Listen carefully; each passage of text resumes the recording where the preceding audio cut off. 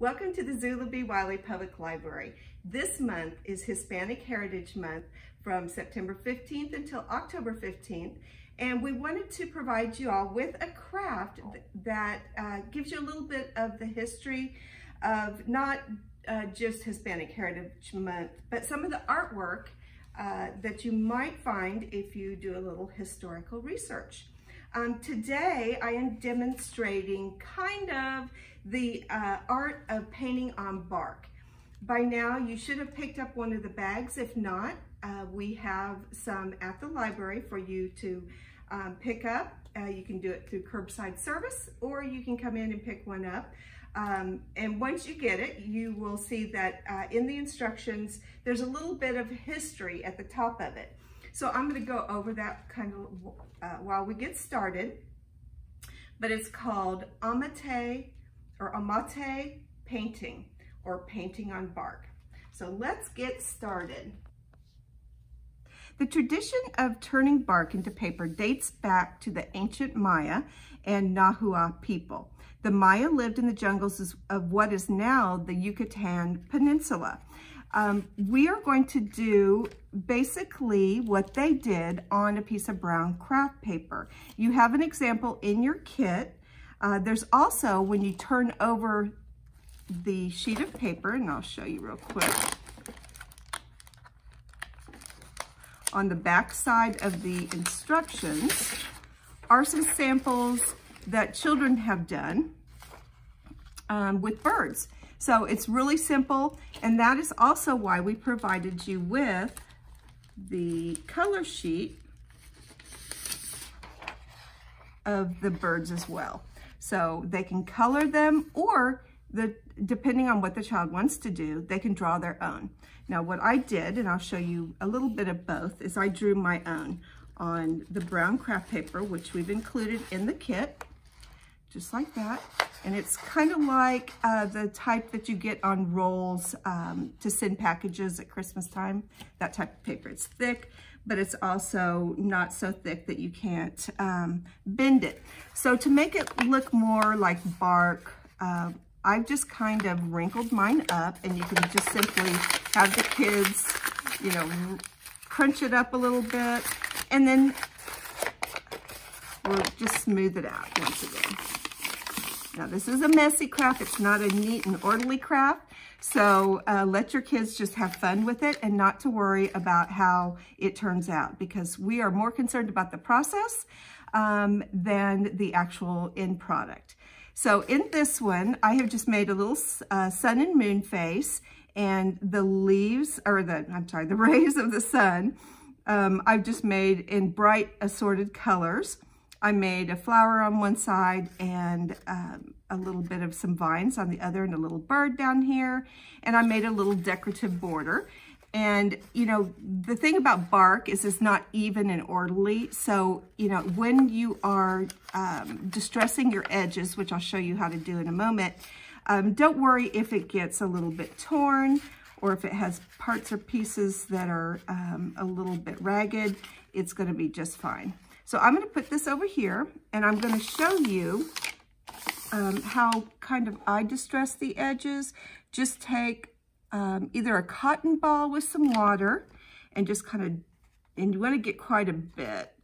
And this is kind of a lengthy process, so you may have to set it aside and come back to it later. But once you get enough water on it, it's going to loosen it up, and then you'll be able to just kind of tear the edges. So I'm not going to, I'll just show you a little bit, because if you rub it a little bit like that and tell the kids to rub it gently, then eventually the fibers are going to start to loosen up a little bit. And that's how kind of how you distress the edges.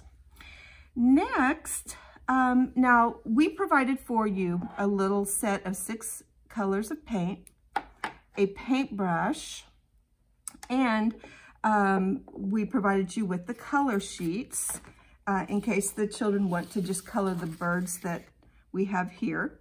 And what I did was I colored the birds with crayons, and then you just simply cut them out.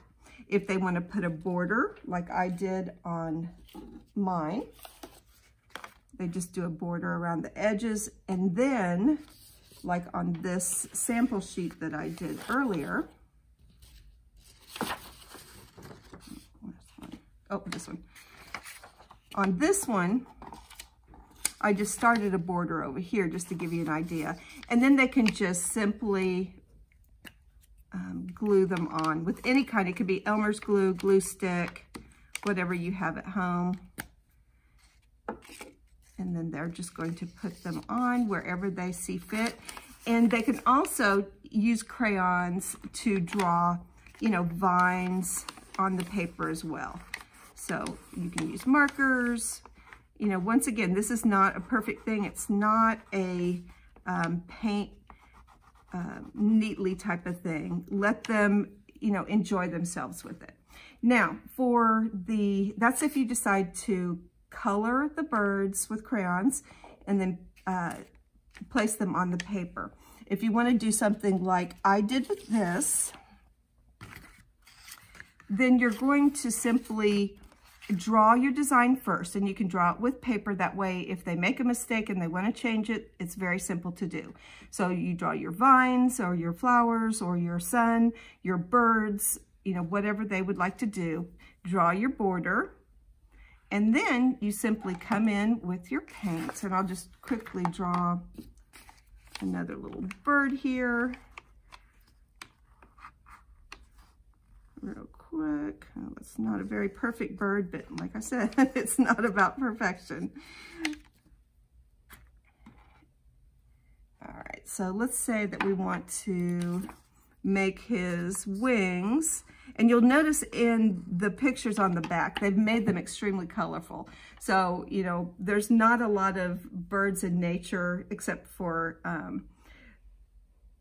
certain tropical birds that have this many colors in them. So just, you know, it does not have to be true to nature. You know, if they want to make combine some of their colors and make a purple bird, you know, let them make a purple bird, because color is one of the things about the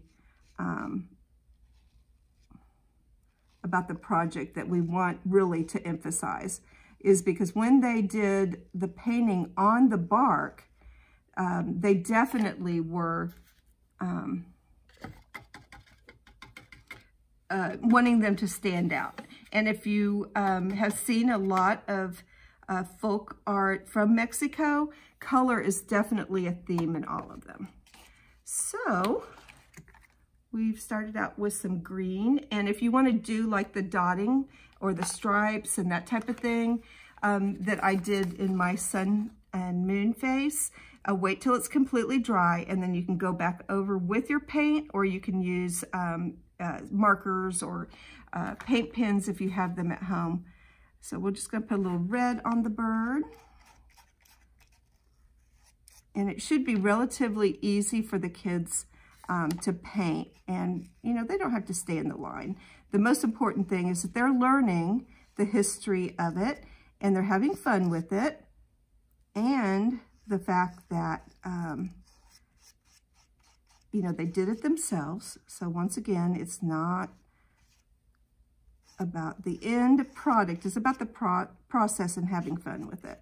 So you can see how I'm just filling in that little line that I made with the crayon.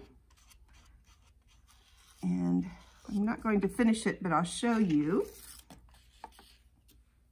once again, the sun face. So you kind of understand the process. After the Spanish arrived, many of the traditional systems that they had during that time were destroyed, including the use of bark as paper. Amate was replaced with European paper. An ethnic group called the Otomi, who live in what is now the Mexican state of Puebla. Traditional bark and paper painting was maintained for centuries as part of their traditional ceremonies and rituals. So the history of this goes back really far in their history. It's part of many of the Spanish cultures there. And I think it's a really fun project to emphasize you know, the culture and the history, as well as the artwork that they had, the bright colors, and the energy that you see in these type of paintings with the colors and the themes. You can see, you know, what they emphasized as far as beauty, you know, the flowers and the birds and all of that. So I hope you will enjoy this project. I had a great time with it. If you have any questions, give us a call here at the library.